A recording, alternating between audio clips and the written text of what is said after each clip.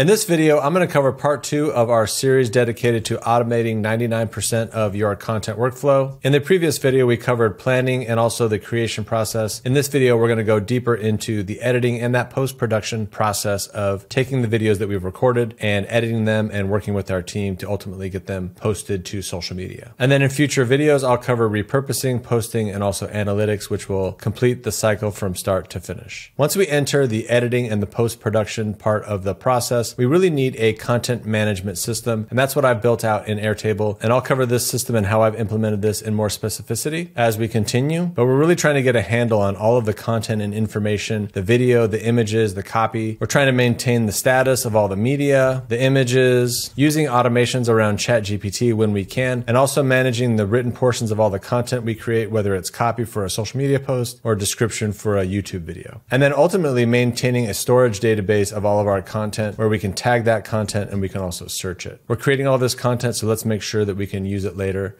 when we need to. So in my specific system, most of the post-production process happens in the content tab, and the overall workflow goes from top to bottom. And we'll start here in the content inbox. This is really where all new content comes into the system so that we know it's there and that we're taking all the right actions to make sure it gets to who needs to have it and what needs to be done with it. So in my system, all new content comes into the system and each piece of content will get a unique ID. And this really helps us keep track of this content through the entire life cycle of that content. We also automatically create a description from the file name. And we'll also create some thumbnails that make it easy for us to track content as it goes through the system. And we make sure we know what the format is, which brand it's coming from, and the desired workflow. Here you can see we have some content that needs to be repurposed only. Here you can see a weekly YouTube video. We also have other types of workflows like vertical videos. And then we also have content that we distribute into the communities we belong to, different types of promotions, and a variety of other workflows that we've designed. These workflows in general just define for a given piece of content, where do we want it distributed to, when that content should be published, and then also basic requirements for that workflow. Does that workflow need copy? Does it need an image? Does it need media? Does it need a title? For instance, a YouTube video is going to need a thumbnail, it's going to need a video, it's going to need a description, and it's also going to need a title. But in terms of vertical videos, some platforms don't require a title, so the workflows allow us to define what we need to have in order to call a piece of content done. So in the inbox here, someone is just managing the inbox and is going to look at this on a daily basis and just make sure we have a brand if there isn't one, make sure there is a workflow if there isn't one, and then decide when is that going to be published if there isn't already a publish date. Now the system is smart enough to set these fields automatically, but in some cases the system just truly doesn't know what type of content it is, so you'll have to set them manually. Once you've set these 3 specific fields, the system knows exactly what it needs to do in order to get this content to the finish line, and then it allows it to move to the in progress section of the content tab over here. And this section here gives the project manager or whoever's running the machine a complete overview of everything in the machine that is currently being edited, getting ready to be posted. This first view here is going to give you an overview of all the content at a high level and its publish date, so you can get things done in a specific order. You can see the description, you can see the brand, you can also see the final media type for this content and what still needs to be completed in order to call it done. And then you can get easy access to applications that are part of our workflow like Frame.io or Google Drive. If I click this is going to take me straight to Google Drive where I can see all of the assets related to this specific piece of content. In this case, it's text, so I just see a document. But if it were video, I could open this up and then see the video right here. Here we can see this piece of content still needs a title. This one needs an image and also a video. So at a high level, the project manager can come in here every day and just see what is outstanding, the date, and what needs to be done. And then from there, they can further drill into specific items like just content that needs media. So if I click here, we're going to see all of the outstanding videos that need work. We can see that they're in progress or that they need review and who it's assigned to. We can also get easy access to the editor guidelines. These make it easy to build in consistency into the workflow. So if I click on it, anyone on the team can get access to our YouTube video guidelines, or if it's for vertical videos, they can open up those and know exactly what they need to do. This helps editors know exactly what the objective is and the given instructions, and it makes it easy to bring on new video editors. This specific view here is going to show us all of the outstanding content that needs video. This one is going to show us everything that needs artwork, like our YouTube video, and these workflows where we define what type of content needs copy, image, media, and title is also helping us decide decide what shows up in each one of these views. This view here is going to show us all of the content that needs copy. And of course, this view here is going to show us all of the content that needs titles. Now, one thing that's cool to point out is that the system is integrated with ChatGPT. So when it comes to titles and copy as well, ChatGPT is going to review the video, make a transcription from it, and also give us suggestions on what titles we might want to use. So I can see here that ChatGPT has already given us 10 different title suggestions, and then we can review this and then pick the best one, and then finally whittle it down so that only one title remains. And if we want to tweak this, we surely can. Now again, this view here is showing us an overview of all of the different content. So this is great for a project manager to come in and on a daily basis really have a bird's eye view of everything that needs to get done. But we have similar views that are broken down by team as well. So we can see all of the videos that are assigned to Sven, or the videos that are assigned to Pam at any given moment, their publish date, and the media status. And then we also have direct links to frame.io in case we want to review these videos or also provide feedback. We can leave comments, and we can also leave detailed instructions, visual instructions on the videos as well. And then also control the status, which will link back to Airtable itself. And then again, the editors have access to the creative guidelines as well. And then we also link back to the specific Descript project where the video was actually edited. And the editor also has access to all the original assets where the videos were recorded from, in case they need to make tweaks down the line. Now, what's also nice as well is if you're a content agency, you can create similar views for your clients. Here we can see all of the content that is assigned to client X, and then you can give them a similar way to review the videos that you want them to review. And just like I showed you before, your clients could open up frame.io,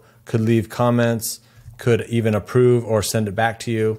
And this is a nice, easy way for you to collaborate with your clients. And then using this here, you can give them their own link where they can view just a read-only view of that same data, where they can see everything but not necessarily be able to change anything, but they can still get access to the important links. Now, as I mentioned before, you also have access to a content database. This is going to help us recycle content. So we can always come back here and see all of the content that is flowing through the system, even the content that was recorded months and months or even years ago. And what that will allow us to do is to come back and just reuse content. We can assign a new workflow to it. We can assign a new publish date, and that's just going to push the content through the system again, and we can repost or re-edit content and use it again and really just get a lot more life from the content that we've already produced. What I find is a lot of companies are always trying to create new content and they don't really fully utilize all of the content they already have. So this allows us to really make sure we really use all the content that we create to its fullest. We also have a system here that we can use for tagging content. So we can add the different tags of the topics that we talk about. And then we can use a built-in search over here to find any kind of content that is relevant to something that we might want to repurpose. Here we can type in Descript, and it's going to pull up all of the content that had Descript in the description, or if it was a part of one of the tags. So this is the overall post-production view so that we can manage all of the content in a really streamlined way.